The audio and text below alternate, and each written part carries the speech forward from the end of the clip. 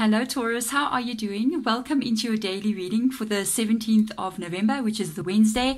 I am going to call in your spirit guides, as I always do, into my spirit room. I'm so honored and grateful to have them here. I'm going to ask them to please give us the messages that we need to see. And at the end of the reading, we're going to use the moonology because of the full moon on Friday in Taurus. We're going to ask them to show us what we don't see. Okay, so let's have a look and see for you guys right now with regards to Wednesday, what is going on around you, spirit guides for Taurus. Can you please show us what the challenge is? What is the challenge here? What is going on currently? Is there anything going on, or is it all good? Let's see. Show the world the real you. What's going on? So many things are coming from this card. Full moon in Aquarius coming up here, and it's full moon on Friday, but in Taurus, not Aquarius, but same kind of vibe.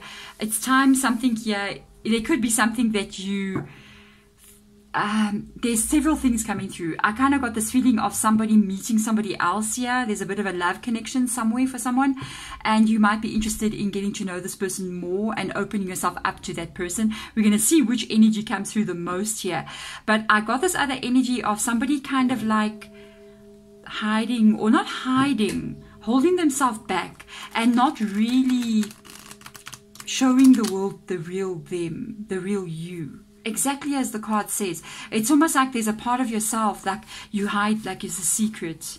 It can be so many things. It can be you being a very spiritual person. For instance, can be a lot of things. You know what all the things this can be. But I got this vibe like somebody could be interested in maybe some kind of like esoteric spirituality as well. And like tarot cards and doing and you don't really talk to the people that you know about this because they may not be interested in it, or they may be against it, or in some kind of way. And this energy, I feel like whoever you are out there, you're more interested in like crystals and learning more about different ways of spirituality. Even possibly somebody out there feels like they could be a witch as well. Hello witchy, how are you? Welcome. It's called the calling, okay, and it will call you, and you're afraid the reaction of people and those around you that love you. So you can't, it's something that you cannot stay away from. It will keep calling you. It's called the calling. It's like when you feel that pull, it's the calling. It's calling you, calling you. It's very hard to resist. And sometimes when you just like totally surrender into it, like I did, you know what I mean? Life becomes pretty amazing. I'm just saying. So let's see what's going on around you here. Knight of Voices. You so want to be set free. Yeah, this energy here, you got a Knight of Voices in the reverse position. I feel like for whoever this is, you need to show the world the real you. It's almost like you can't control it anymore. You're afraid, though, if you do show your true colors here, that you may lose people around you. Let's see, 8 of Materials. What is going on here? This might even be going straight into an energy of you even looking into changing your complete life here. With the 8 of Pentacles, you might be thinking of changing even your career, but you got a Moon card. Pisces is energy coming. This is very much stronger, more than a relationship. I feel like it's got to do with you personally. You're so in your head. You got 2 swords right down here, Queen of Swords here. You do think about this a lot, and you kind of feel like, you know, I feel this energy of you feeling you're somebody else inside of you. I don't know who I'm talking to here, but I feel like there's somebody inside of you that feels like the real you. And when you're alone, you can sometimes express that person. But when you come out to other people, you hide it away, with the Moon card being in the reverse position. You may be worried about what people at work might say. You may be worried about what your family might say. But there could even be like a field of study that you're interested in doing. Like you might be going, you know, I'm interested in going to study tarot cards, for instance. And you're concerned about what other people will think about it. This is so interesting. The Moon card being there, it also indicates, you know, your dreams as well, because it's talking about the moon. It talks about the things that you keep secret. It talks about like the energy of spirituality as well coming through. It's very strong. There's something with regards to, I keep bumping this camera. There is something here with regards to you needing to reveal yourself to the world. Not for the world, for you. not to get a reaction out of people, because you need to be authentically 100% yourself.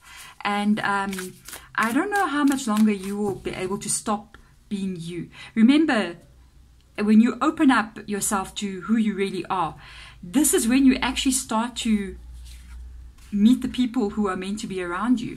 Because sometimes we're hiding ourselves so much that the people who would actually be attracted to us or want to be around us, they miss us, because they feel this energy of you not being your truly self. And when you really open up yourself, if people cannot accept you for being who you are, then they're really not your friends anyway. And there will be people that come in and look at you and go, hey, the vibe attracts your tribe kind of energy. So let's have a look and see what they say. It's time to think about this in a much deeper level. Meditate and contemplate. New moon in Pisces. Do you see how we've got this energy of full moon here?